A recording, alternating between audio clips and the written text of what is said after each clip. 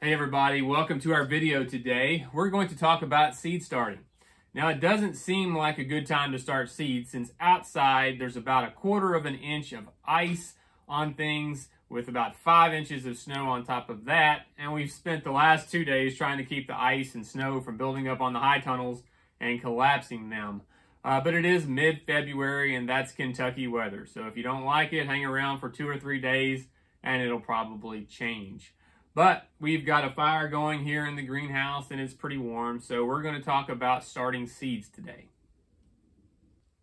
So first of all, let's talk about why we would want to take the time and the effort to take a seed, grow it in some kind of container in a greenhouse or in our own house for several weeks, and then transplant that into the garden. Well, there are several good reasons, but the main one being time. You save a lot of time using a transplant instead of direct seeding. Take a tomato, for instance. If you direct seed a tomato in May when the soil is warmed up, around here, that's when we would transplant tomatoes, then versus taking a transplant that's already 2 months old and putting that in the ground in May, you've already saved 2 months on your season. So you can get earlier fruiting and you can get more in a season. So that's the main thing, is savings of time. There are other benefits such as weed control. Now, if you direct seed, we'll stick with our tomato example. If you direct seed a tomato, well, that seed has to germinate along with all the other weed seeds in the soil. And let me tell you, the weed seeds are going to outcompete that tomato seed. So you're going to have a hard time keeping the weeds down, keeping it controlled, and they're going to compete with that tomato plant. So it's going to be at a disadvantage already. But if you can maintain clean soil, you can till the weeds before you put that transplant in, then it's going to have a big advantage. And it's also, even if weeds come up after you've transplanted that tomato plant, then you have a lot easier time getting those weeds out of there and mulching or using some other kind of weed control. So that's a big benefit too, is weed competition. It really helps if you start with the transplant to give that transplant a heads up. Another reason to use a transplant rather than direct seed is that you can choose a wider selection of varieties.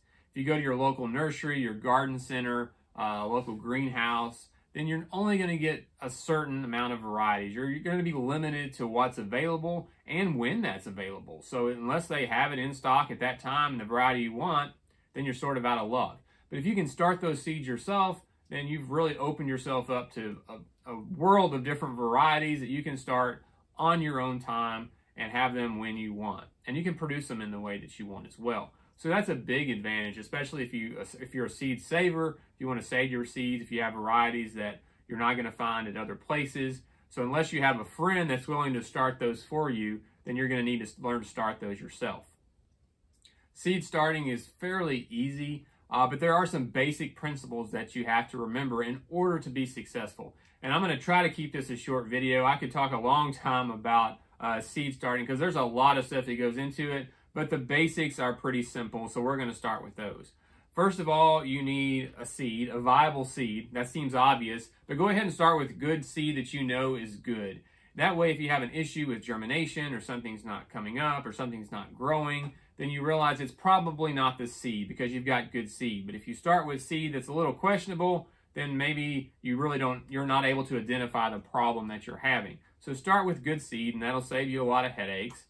Second, all you need is some kind of container, you need some kind of soil mix, and you need a place to put it. So if you get all those things in order, then seed starting will be easy. First of all, let's talk about the container.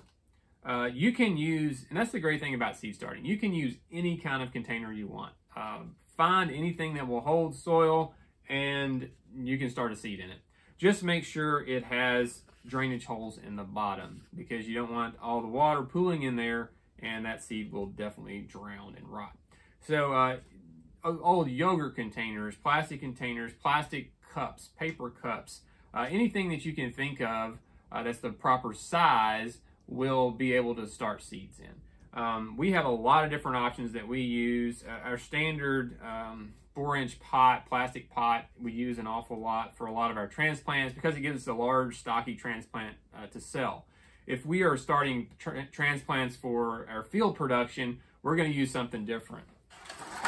This is a plug tray. This is, I think, a 36, so it has 36 cells. This will make a really big transplant. We normally don't use a transplant this size. This is a pretty big one. We'll have other sizes of these we use. Our normal size is probably 100. This is, I think it's called a 98. It's got 98 cells in it. But it produces a great size transplant. And we use this one for peppers. We use this one for our cabbage, our broccoli, our cole crops. We use this one for tomatoes. So depending on the size, you can use these plug trays. Now, a lot of commercial growers will use these because they can be reused year after year after year. You can do that with any other plastic pot. In fact, if you get your little insert cell packs that you buy, if you're buying flowers from a greenhouse or something in the spring, you can reuse these. Now, these are very thin. They're not going to last forever. If you're really careful with them, you can use them for several years like we do.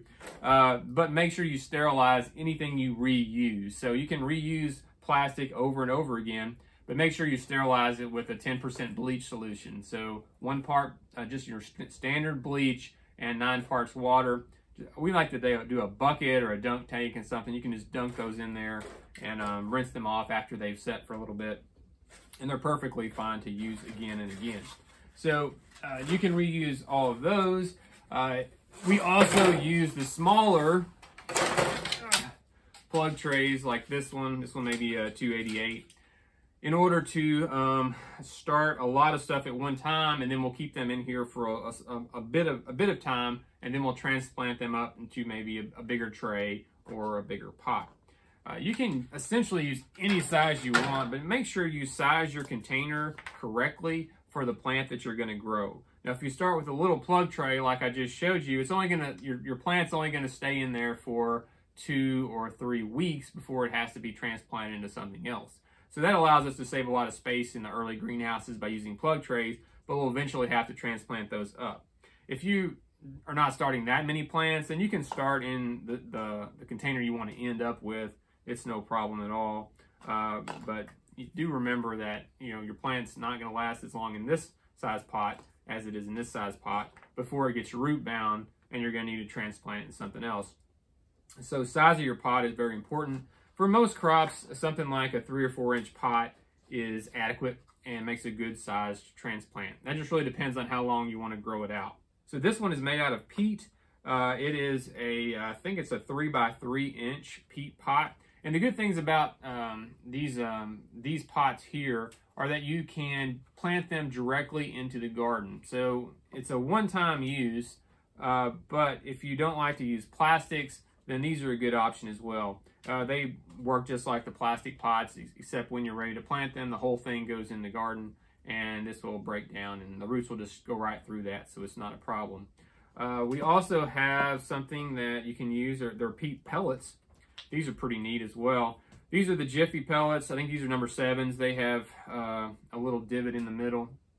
So when they're dry and they're packed maybe 2,000 a box, they're about 5 to 10 cents a piece. And when you soak these in water, they're going to swell up.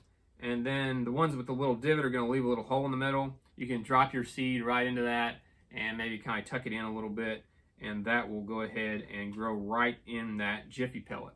And those are pretty neat. They do have a little bit of a mesh netting around the side. So once they've grown up, the roots have completely grown through the pellet and you can start to see them coming out. Then they'll be ready to transplant. And then if you don't like that little mesh, you can pull that mesh off. And then the whole thing goes into the ground. So you can get a lot of these in a small amount of space. And when you're ready to use them, just rehydrate them and use them. So we can use those as well. A lot of people use stuff like egg cartons. That's a great little seed starting fun thing for kids. You always see kids starting marigold plants in here.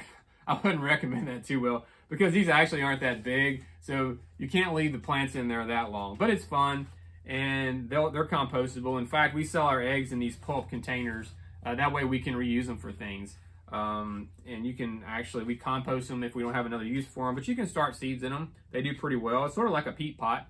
And then you can just pull those apart after the plant is big enough to transplant. Some people will actually even put eggshells in their egg carton and use those to hold the seeds. Make sure you put a little hole in the bottom before you do that so the water can drain out. That's not necessary. In fact, that kind of restricts the growth of the roots a little bit. If you've got the egg carton, you really don't need the shells, but it's a neat way to reuse some eggshells. We just compost the eggshells or use them in our vermicompost, but it works this way. Just make sure if you want to put that in the garden, break that eggshell up a little bit, because those roots will have a hard time getting through that eggshell. It takes a long time for an eggshell to break down in the soil. So those are options. There's lots of other options to make either one-time use pots or recyclable pots or reusable pots. A little tool that I found years and years ago, it's well worn, is this little pot maker. And I've enjoyed making pots with this. And this is to make pots out of newspaper. Actually, any kind of paper, but newspaper works the best. If you can find newspaper these days. The problem with this is that newspapers are becoming less and less common. Used to be people had tons of newspapers they wanted to give you. Now newspapers are sort of dying out and it's hard to find newspaper. But any paper will work. So newspaper in a strip about this size. I don't have the exact measurements. But you wrap that around the pot like this. Maybe that's a spindle. I'm not sure what that's called. One of these is a spindle. I don't know the terminology, but it's got the base and the top. And then you kind of crimp that in a little bit and stick it in there and give it a twist. And that's all it takes. That slides off, and that's a nice little recyclable pot you can use there. I have some here. Stick it in a container, fill it with soil, and then when your plant's ready to go in the field, then you can take that whole thing and plant it.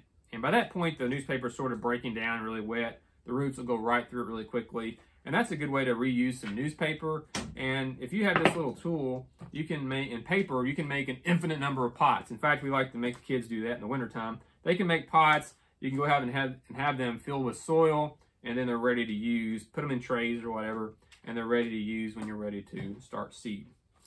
So that's a great option as well. And that was a fun one that we've used in the past. Now we're going to talk about the soil.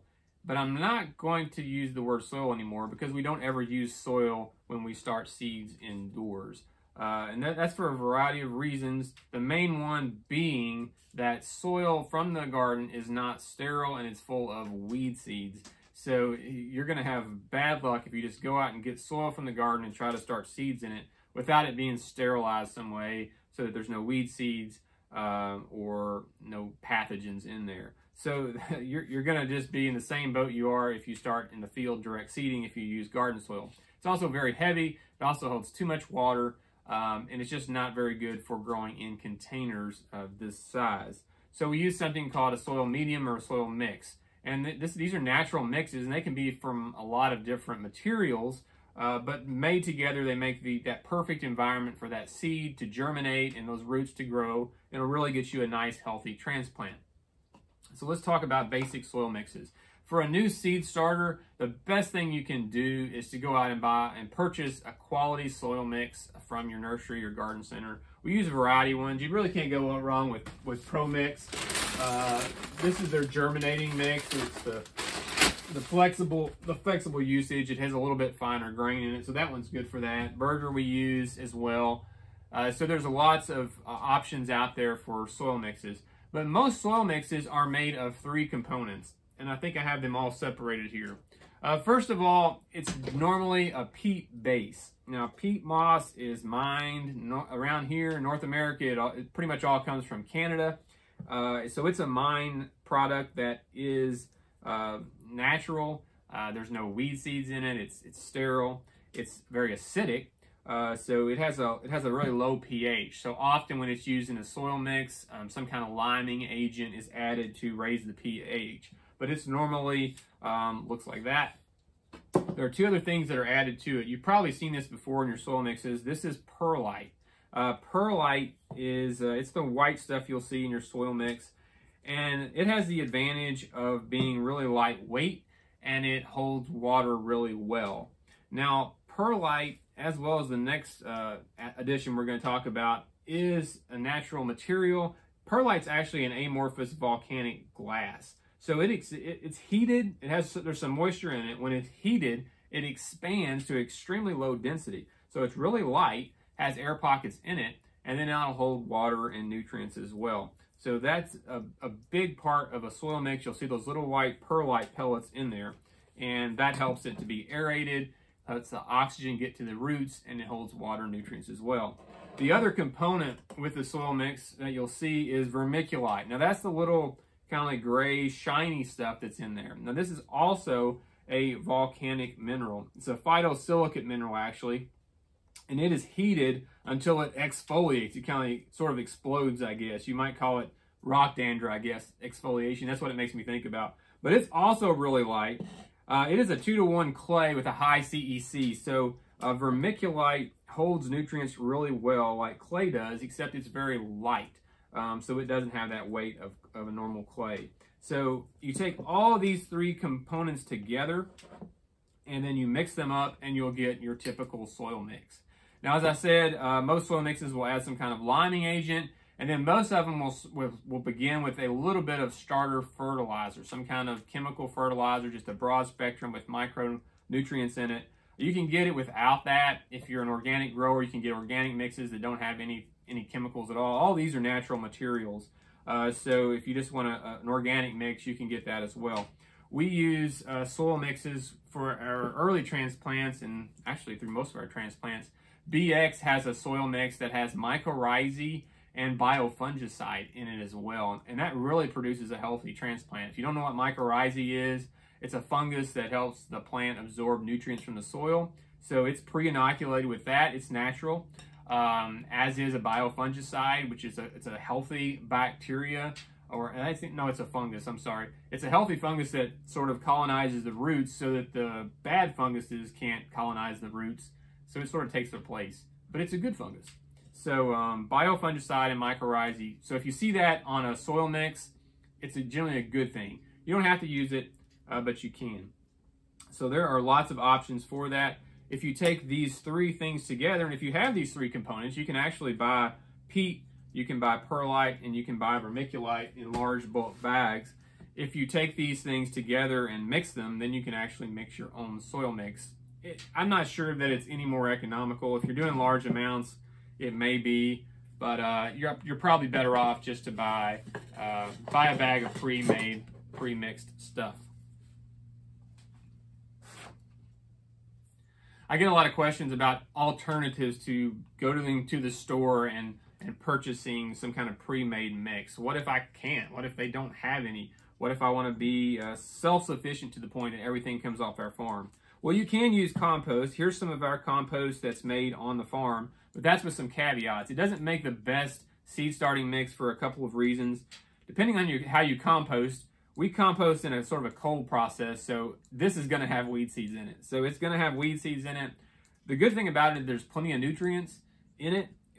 Once a transplant gets into there, that seed's going to just take off and explode with growth because it's very rich in nutrients.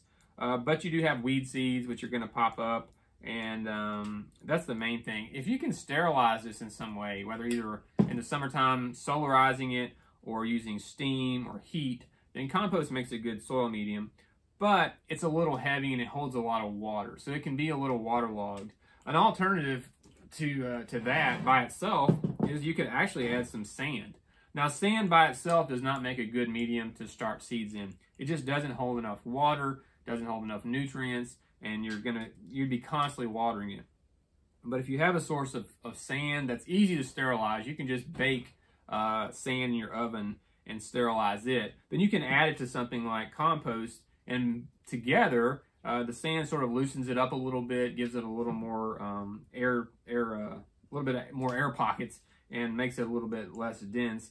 And then it works pretty good that way. So that is an alternative if you want to make sure you sterilize that as well. So I always like to give alternatives. Maybe you want to try that yourself. Okay, so we have our container, we have our soil mix, and we have our seed, so we're ready to sow that seed.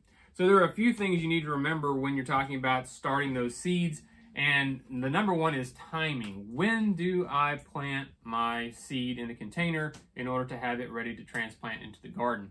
Well, that really depends on where you're at and your frost-free date. Around here, zone 6, we're going to use May 10th, around May 10th as our frost-free date. Everybody around here says that we don't plant until after Derby. Derby's always the first Saturday in May. So we have a sort of a Derby calendar in Kentucky, as you can well imagine. But normally after that point, after the first or second week in May, you can't really count on spring frost. So you're pretty safe after that point. So find whatever date you have as a frost-free date for your frost-sensitive crops. This is a little different for crops that are not frost-sensitive. So we'll just stick with tomatoes for now. So your tomato, you want an 8-week transplant around May 10th or the 1st of May. So you're going to need to start that transplant around the 1st or the 2nd week of March. So you just look at the calendar, count back, and that's when I need to be seeding. We start a little earlier on our crops because we have some ways to protect them. A lot of our crops are going into high tunnels, so we've already sowed some of our early tomato seeds and it's mid-February, but those are going to go into our high tunnel in April. Now the crops like cabbage and kale, the things that can take some frost, we will be seeding those this week, and we're only looking for a 6-week transplant on those. Those will go out end of March, 1st of April, so they'll go out really early because they can take some frost and some freezes. So it really depends on the crop. Now, as far as which crops do I transplant and which crops do I direct seed, I've got a small chart in my book in the chapter on starting seeds that talks about which crops are best transplanted, which crops are best direct seeded. And that really, a lot of that depends on your goal. Here on our farm where we sell vegetables, we have to have a long season. We want to have vegetables as long as we possibly can with consistency throughout the season. We transplant almost everything except the large seeded crops like corn and beans, and we can even do that at times if we want to. Last year we transplanted some beans, and it works really well, but it takes a lot of greenhouse space we don't have. So direct seed the big seeded crops like corn, beans, and the crops that are root crops that don't really transplant that well. You can transplant carrots, you can transplant beets, but they don't tend to do, any kind of crop with the taproot doesn't tend to do that well when it's transplanted. So those are best direct seeded, especially if you're going to have a large amount of them. If you have a large plot of something, then it's going to take a lot of space that a lot of people don't have. So once you've figured out when you want to start your seeds, you can have a good transplant at the proper time to put it into the garden without it being overgrown or root bound, then you can find that date, put it on your calendar, and start sowing your seeds. So let's talk about the main thing when you're sowing seeds is depth. There's a good rule of thumb when we talk about sowing seeds. How deep do I sow my seed? Well, no more than twice the diameter of the seed. So that's your general rule. No more than twice the diameter of the seed. That's about right. So large seeds are going to be pretty deep. Small seeds are going to be very shallow and almost barely covered. A mistake people make is to have a little bitty seed, put it so deep in the soil that it's never going to make it to the surface. So if it's a really tiny seed, something like a lettuce or maybe a petunia seed that's so small, then most of the time those are just surface sown. They're just dropped on the surface. And that's when your germinating mix comes in because it's a really fine mix. So you can take those fine seeds, put them on the surface, and then often you can just take some vermiculite and just dust over the top of that.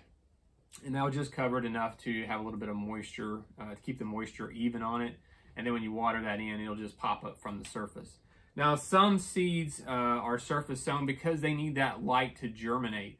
You'll often see on your seed packets whether a plant needs, or whether a seed needs light to germinate or whether it needs dark. And the ones that need dark doesn't mean you need to stick in the closet. That means the seed needs to be sufficiently covered in order to be fairly dark. The ones that are light need to sort of be surface sown. So a lot of your seed packets will actually say on there germination requirement light or dark.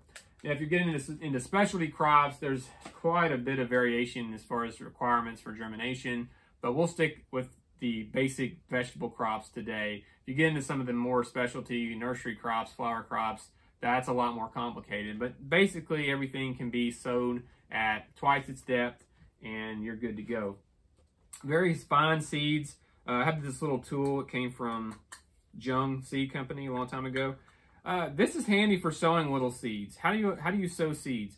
This is a little tool. There's lots of variations of these. They have different size holes that allow maybe a seed or two at a time, and you just tap that into your place.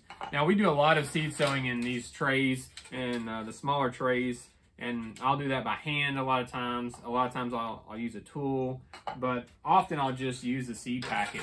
I'll just crease a seed packet and use that to tap 1 or 2 seeds in at a time.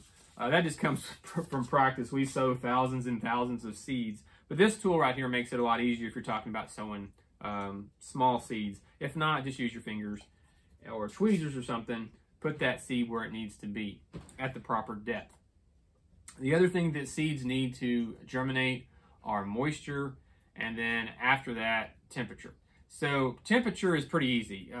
Room temperature is fine, 65, 70. Seeds will all germinate at that temperature. Now, there's a wide range of germination temperatures for crops. Like spinach can germinate way down to 40. And in fact, if the soil temperature is above, if it's above something like 75 or 80, spinach seed won't germinate at all. It's a cold season crop.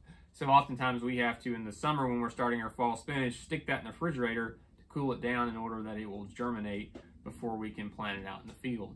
But room temperature is good for most things. If you want to get it up a little faster, you can use a heat mat, and that just heats the soil, takes it up to 80, 85. You can set your thermostat however hot you like it. We'll use that for our hot peppers sometimes because they really like a high germination temperature, and we get them up growing really fast. But room temperature works for the most part. And then you just want to water those seeds in, maintaining a proper moisture. Now, the proper moisture is moist, but not wet. So that's the rule for that.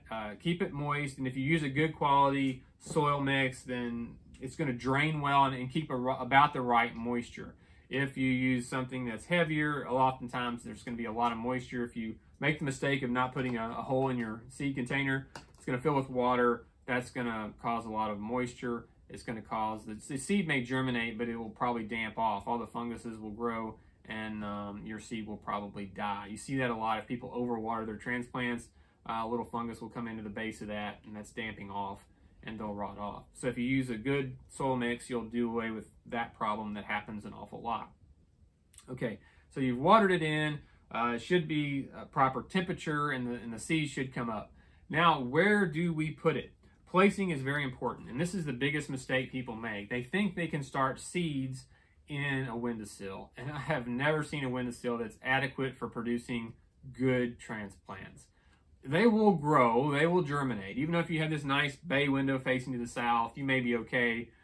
But this time of year, when we're starting seeds in the northern hemisphere, the sun's low on the horizon, so that sun's coming at a direct angle. So that plant, no matter how much light it's getting, is stretching towards that light.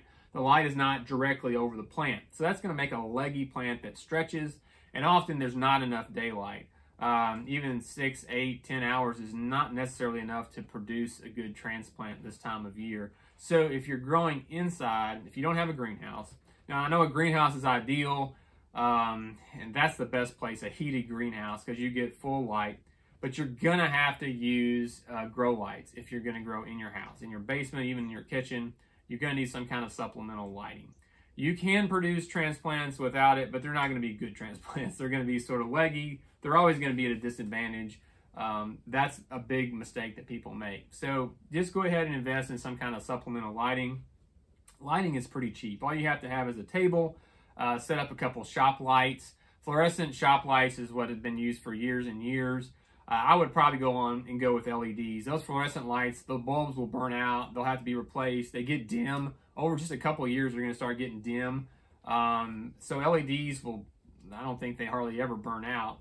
Maybe a little more expensive initially, but you're not going to have to replace bulbs. So go ahead and get the LED lights. They actually make those in different colors so that it's more of a plant spectrum. So you can get those specifically for plants. And either way, you're going to have that, that light really close to the transplants. Another mistake people make is put the plants up really high. Sometimes I'll put mine really high and cheat and try to get in several trays. But you're better off, and you need to put them directly over the plant tray within 3 or 4 inches. And that keeps that plant in the direct light. It prevents it from being leggy, and it makes a nice transplant. If you hang a light too high, then that plant's just going to stretch, and it's not going to get enough light. So that's another tip to remember. I also like to, especially when I'm talking about sowing very fine seed, is to use a dedicated garden sprayer to water those in. Now you can use a watering can or a water hose or a faucet or something like that, but what you're going to do if you have really fine seed, especially if they're surface sowed, you're going to wash those out. You're going to maybe either bury them too deep or wash them to the surface where they don't have the proper depth. So initially, especially when you're watering in your seeds you've just sowed for the first time, go ahead and use a garden sprayer. You can put that on a fine mist and just gently water those seeds in. So once they get wet initially, they're going to stay at that depth that you planted them instead of washing too high or too low. So that's another mistake that a lot of people make, that when I figured that one out myself, believe me. After I've dosed a whole tray of seeds with a watering can or a water hose and it's shot my soil and my seeds in all different places, then that was a lesson learned. So maybe I'll help you out with that one. Another tip for starting seeds, and especially if you start a lot of seeds, this is not a big deal if you've only got a few seeds you're starting, but if you're like us, we start a lot of seeds, and I've made this mistake many times before. Label, label, label. We'll have 20 different trays of broccoli and cabbage and kale that has to go in sort of a succession planting. We'll have different varieties, so we kind of need to know when they're planted, where they're planted, so that we know when to harvest them. And then if we lose our labels or the labels are lost, then we don't know what variety we have. I hate that worse than anything. So I over-label for the most part. So you can use anything to label your plants. I have the little standard white plant tags are good. Write on those with a Sharpie, but make sure it's like a fade-resistant Sharpie. Sharpie will fade pretty quickly in the sun. This one's a Sharpie Extreme. They make some that'll last a little longer. Sharpie works for just a couple weeks, but remember, if you're going to put that in the garden, it's probably going to fade. Pencil lasts longer. It's not going to fade like a Sharpie does. You can use these plant tags. We use a lot of those. You can actually cut your own plastic plant tags from vinyl siding. Get some old scraps of vinyl, any kind of plastic, and use pencil on those, wax pencil maybe. And those make good plant tags. Some of the cheaper ones that are recyclable are popsicle sticks. So we use those as well, big ones, small ones. One thing I've been using more and more is actually masking tape. I found that if I actually label the side of a tray with masking tape, and then I write on that with the Sharpie, it hardly ever fades, and I can't lose it. If we have a plant tag sticking up and I'm transferring a lot of trays, that pops out, and I don't even know where to put it back. Duct tape, masking tape's not going to go anywhere, and I've been using that for labeling most of our trays these days, and it works pretty well. So some kind of label so you know what you've got. You can actually use the aluminum if it's something permanent you're starting, that you maybe a perennial or something that you really want to keep track of, a certain variety. Then you can use some of those aluminum labels that are never going to fade, because it's actually a physical impression on the tag. And I use those for a lot of if I'm doing a fruit tree or perennial that I want to keep track of, I'll make sure I label it with one of those, because if you don't write it down, it never happened. Something to mention that I touched on earlier was that soil mix in general has a touch of fertilizer in a lot of it, but that is not enough to actually grow that transplant to maturity. You're going to have to fertilize your transplants. And a mistake people make is to dose them with Miracle-Gro and burn them up. Remember, that plant is only this big. It doesn't need initially a lot of fertility. As it gets bigger, it's going to need a lot more, but it would be a mistake to use a really heavy concentrated chemical fertilizer on young transplants. They're very tender and they're going to be burned by that. The other thing is that when they are ready to go into the garden, they're not really ready to go into the garden. And I'm talking about hardening off your transplants. Now, you can't take a greenhouse grown plant or a plant that's been grown in your basement that's only been subjected to artificial light and then just throw that out into the garden when it's time to plant. That plant is going to suffer badly. Number one, it's not used to direct sunlight. Even in a greenhouse, there's a covering over the greenhouse, so you're not getting the full light spectrum through that plastic. So when you even move it from a greenhouse where it's getting sun outside, it's going to burn. Those tissues are not used to receiving all that power from the sun, so the plant has to adjust. So to letting that plant adjust, or we call it hardening off, is a combination of things. Number one, it's light. So I like to set plants out from the greenhouse on a cloudy day. That kind of gives them a smooth transition. I'll set them out for 5-6 hours a day and then set them back in the greenhouse at night. I'll do that for several days before I know I'm going to plant them out. You can also withhold water. You want to sort of let the transplants dry down a little bit. It's okay if they wilt just a little bit. That plant will respond well to that. When you water it again, it's sort of hardening it off, making it ready for the natural environment outside where it's going to get dry, it's going to get hot, it's going to be windy. And that's the other thing. If you have a transplant that comes from inside, it's never going to be subjected to wind unless you put a fan on it, which that actually helps. I do that a lot in the greenhouse. I'll have fans running over the transplants, and that gives them some of that natural wind motion. It makes the roots actually stronger, makes a nice stocky stem. So if you ever see our transplants, they're going to have a really thick stem. And we do that because we put a little air movement on them. And the other thing we do is we keep a little bit of a cooler greenhouse. If you grow those plants at a little cooler temperature, then they tend to be a little shorter and stockier. If you give them 85 and fertilizer and sun all the time, they're going to shoot right up and they're going to tend to be a little bit leggy. We like to keep them a little bit slower growing, a little stockier. It makes for a healthier transplant when they go in the field. So you can do that same thing as well. Now I know that was a whirlwind tour of seed starting, and I'm sure I didn't cover everything because there's a lot of details to cover. But those were the basic principles that should give you all the information you need to get started sowing your own seeds. So jump right in there, follow the basic principles, and you should have good success. And I look forward to hearing about your garden this year, all those transplants that you started maybe for the very first time. If you have other questions that I didn't answer, just leave those in the comments below and I'll try to answer them as well. So that's all for today, folks. Stay warm and we'll see you next time.